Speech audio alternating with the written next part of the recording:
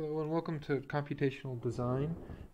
Let's continue our discussion about using blend surface command, and I want to show you one more way in which it's useful. Why don't we make two shapes? So let's make two circles for a base, so I can hit 0 and then a radius and then a smaller radius. And one of our profile views, let's make sure that project is on. And let's see if we can get a form. And over here,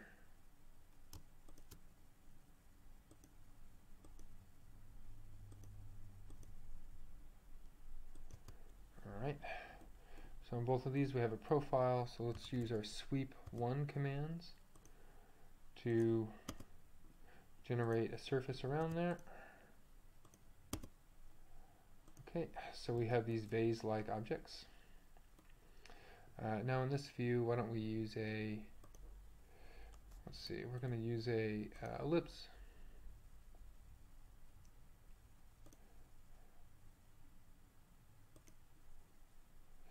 And we're going to trim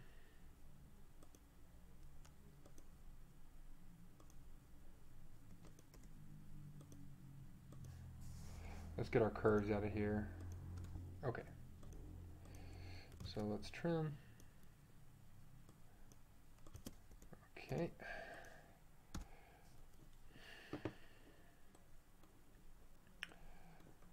Now let's use our blend surface command.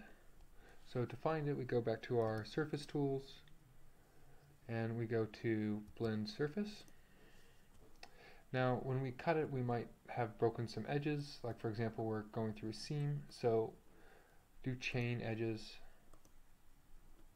for 1, 2, and it will automatically make sure auto chain is on, and then select your edges. So it's giving us a seam. Okay, great. Now let's take a look at if we hold shift and move,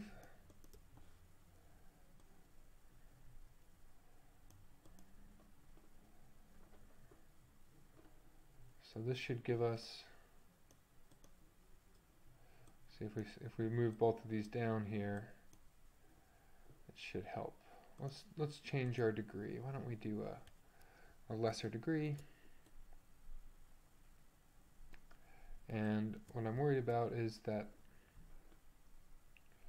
our corners, our edges are coming apart. So what we can do is grab sort of play around with how you can grab different elements to sort of shift them.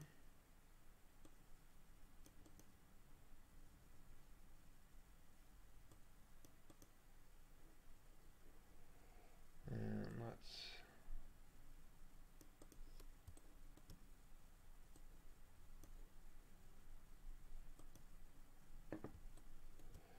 okay.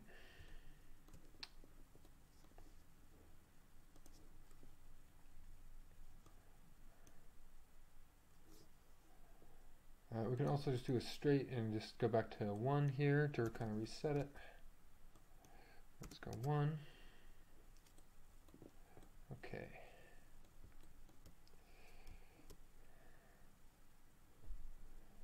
So why don't we,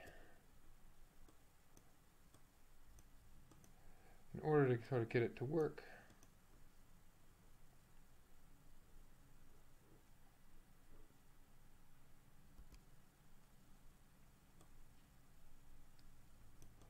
let's see if we can pull it back.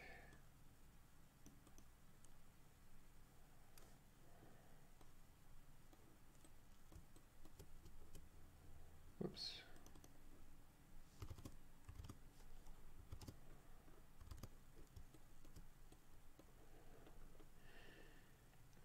And why don't we turn our wireframe on here?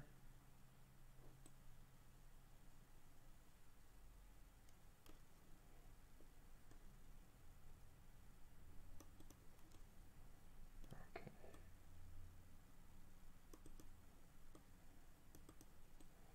There we go. Okay, so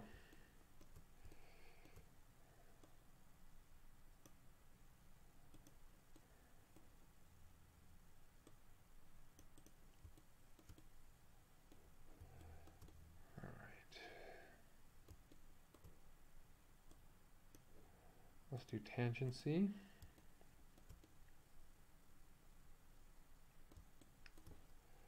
So let's do shift.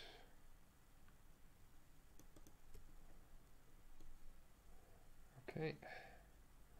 So now what we're seeing is our lines and our edges are folding in on themselves. So we have to figure out how to get that to not do that. And some of the ways we can do this. We can also do the curvature 3 here, and this will help us a little more. So for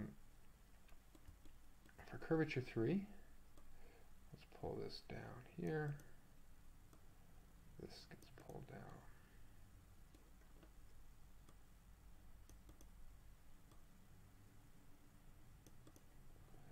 Way down. Okay. So here. Okay.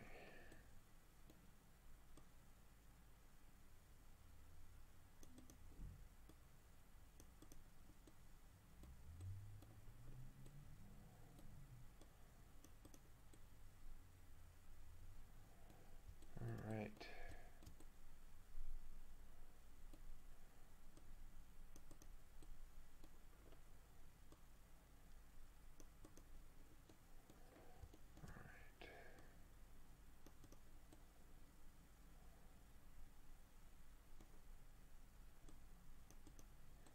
So you have to play around with it a little bit. If you need to reset it, you can always reset it by moving these. So let's move it back to 1 and 1. Okay, so if we go to our right view, our front view,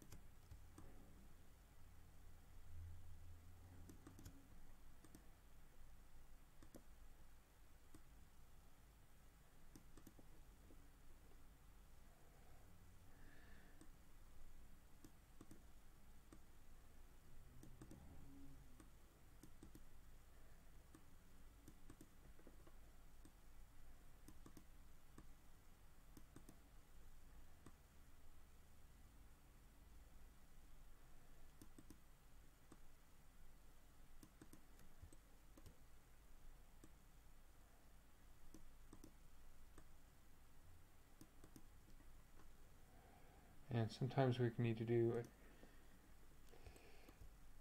an extra curvature here.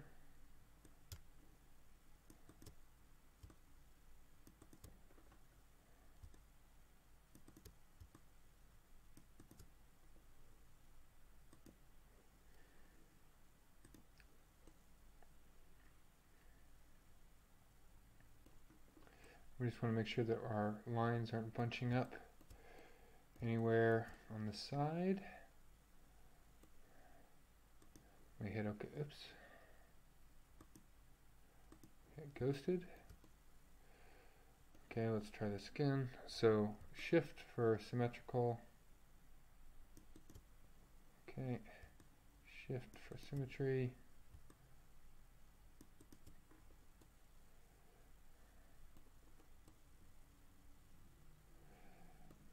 Now,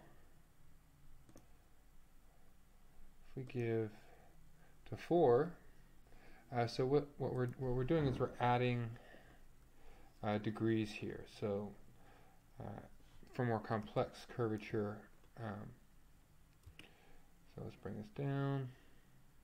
So see as these come down, if I hold shift, they come down together.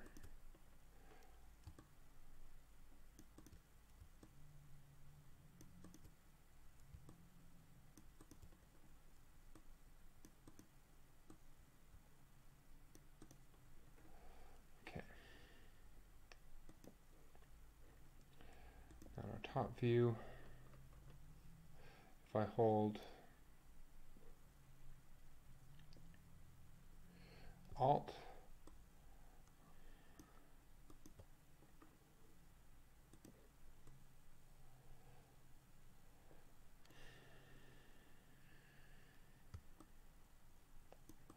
I could put a curve in it. So sometimes these curves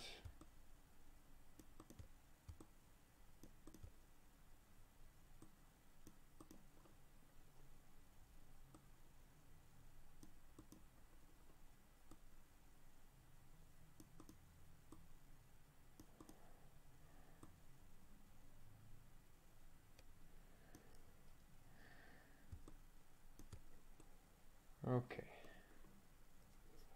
So once we're satisfied, we hit OK. We go to our shaded view, we take a look. Now let's do a curvature analysis here. So what we're looking for is where there's potential problems. So if we do curvature analysis, we get a map that comes up, and what we're looking for are red spots. So this is where the curvature is at its extreme. Okay, so this looks like it's okay, so it should be a good mesh. And now when we contour this,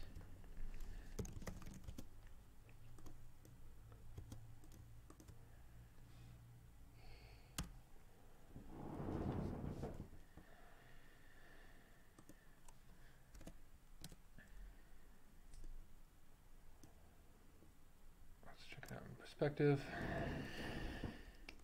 And now we can plan our curves. So this is what our model will look like here. Okay, thank you very much.